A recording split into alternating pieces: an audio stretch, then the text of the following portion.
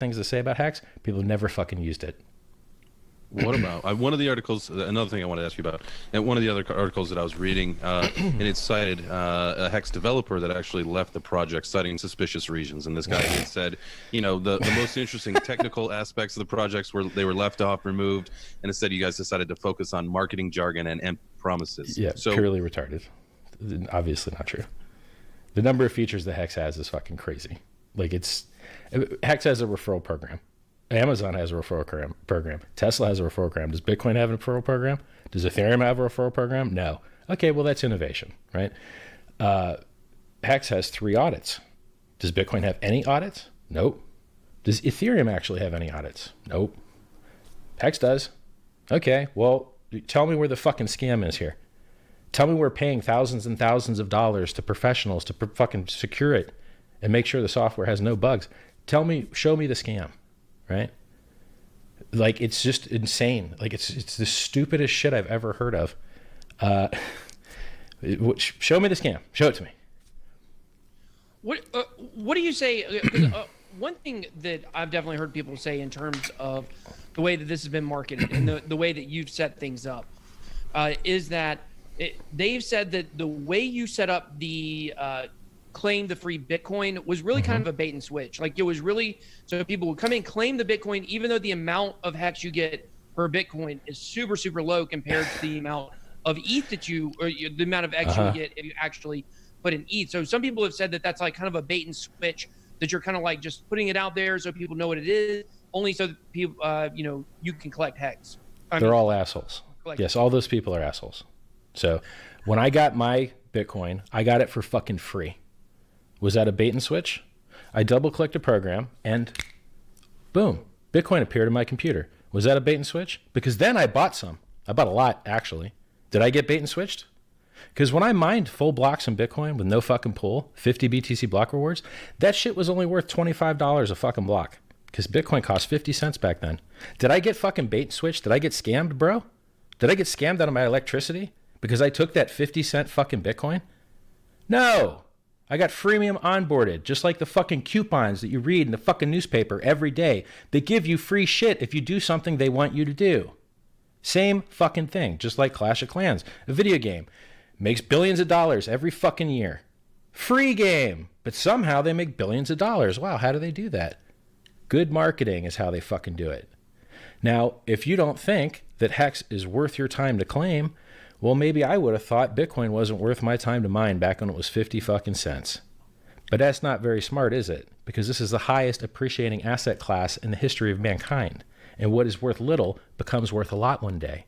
XLM was nowhere and given out for free, and then it became a top 10 crypto. I think it's maybe 13 now. I'm not sure. Maybe it's, 12. Bitcoin was given out for free. BCH was given out for free. BSV was given out for free. XRP was given out for free. XLM was given out for free. Fucking all these coins are top 10 coins, all given out for free. Do I hear fucking people yelling scam about that shit? Scam? No. If you don't like the free stuff, fuck off. Don't claim it. But $1.4 billion of Bitcoin already claimed their fucking HEX. And I'm going to take those guys that have $1.4 billion in net worth over all the naysaying broke little shitheads out there. I do understand that. There's a bunch of nerds out there. Now, if you don't like the value of HEX to free claim it, then help get the value up. If more people free claim their HEX, less of it goes to the adoption amplifier. The adoption amplifier just gets a copy of the unclaimed coins. If you guys would claim the coins, they wouldn't go to the goddamn adoption amplifier anymore because they'd be fucking claimed. But people are too stupid to read the documents. So look, I don't know who out there is trying harder to get less coins available to the adoption amplifier than people that are promoting HEX. Because the more people that claim their coins, the less they're not given to the adoption amplifier anymore. It's that simple. They just get a copy of unclaimed coins. The math that judges how much HEX is minted through the adoption amplifier, which is where you transform ETH into HEX, it's literally 1/350th of the unclaimed coins. So if you claim coins, it reduces that number. It reduces the number that goes into the adoption amplifier every day.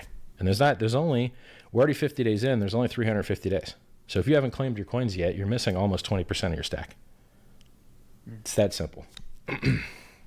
So one thing I want to talk about is regarding. So you've designed this, in your opinion, to be better than Bitcoin. And Yep. I think you would say that's not your opinion, but that's the way that this was designed, to be better. Sure, I designed it to be better than any other cryptocurrency that's ever existed, truthfully, and I'm happy to defend all the features that it has. So all that being said, it's in everybody's best best interest, no pun intended, to stake the coins, right? To stake HEX. So if everybody is staking and they're all frozen up, then what is the actual use case of the coin other than, I guess, what people have called pumpamentals? This is people that don't know anything about speculating have this fantasy that valuations in cryptocurrency are tied to utility. It's not. It's not. Well, look at Cardano. Cardano has no product. Yeah. Dogecoin is worth $250 million. Bitcoin has less on-chain transaction volume, less retailers, less ATMs, more AML KYC, is 3 times lower than all-time highs, but people find utility there. There's utility there, right? Yeah. So like, there is no utility I don't. in a meme coin. Well, there is actually. There is. Entertainment value. You can send. Well, no, like people's standards are fucked up. So what you have to get to the core of why we're in crypto. Are you in crypto because you want to make people in the third world rich? Okay, you're stupid. It doesn't work. They don't have money to buy in. All the coins, 1% of the coins in the Plus Token Ponzi, 1% of the coin Tim Draper's got, 1% of the coin the Winklevi's got, 6% on centralized exchanges, 0.75% is in Mt. Gox. I could go down this list. It's a long list. Okay, now when do we get down to Africa? 42% of coins are in 2,000 addresses. Now, how many of those are African people? Get the fuck out of here. You're not saving anyone in the third world with crypto, okay? I'm in it for the tech and the babes. I'm just going to tell you that. I'm in it for the gains. And it's the world's fucking highest appreciating asset class that's ever existed. And so it's a perfect reason to be in it. Now, eventually, once everyone has a wallet, then we take over the world, because then we get true efficiency. You need circular, frictionless cycling of money and velocity in the ecosystem to get efficiency. If you don't have those circular economies in the Bitcoin economy, you have inefficiency. So if you have to go through a centralized exchange to get into another currency for anonymity, like if you need to get out of your Bitcoin into Monero for anonymity, you're going to get your ass beat paying the bid-ask spread and the fees. And you have to do it twice. You're going to get into the thing that you want, and then you're going to get into the thing that you really want. So let's say you want to buy a house. Okay, well, you got to get out of Bitcoin into USD, and then you get out of USD into the house. Fees. 2 sets of fees. Sucks. So all crypto will forever be inefficient and unadopted, and the reason people stop accepting it is because you lose money accepting it. It confuses your customers. It reduces your closing ratio in the shopping cart. And then to train your staff to actually utilize it, your customer support, oh, I need to send a refund. I can't refund him to the address that sent it. He might not have the keys anymore.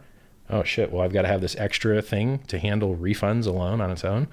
People that have never been in business don't understand how hard it actually is to handle payments and customer service. And you want to run like a freemium offer where you get people on a rebill campaign. You want to have like a newsletter or something. Oh, you can't rebill in crypto because it's push only. You can't pull. Oh, well, I guess we can't do that business. There's all these things that suck about crypto that cannot be fixed until everyone has a wallet. And I don't care what crypto you use. Once everyone has a wallet, it's insanely efficient. No more middlemen, no more fees, no more crap. But someone has to have the marketing budget to advertise into the real world, to onboard everybody, to get them a wallet, to get those efficiencies. I mean, look, WeChat is so efficient because it's purely digital. PayPal is so efficient because it's purely digital.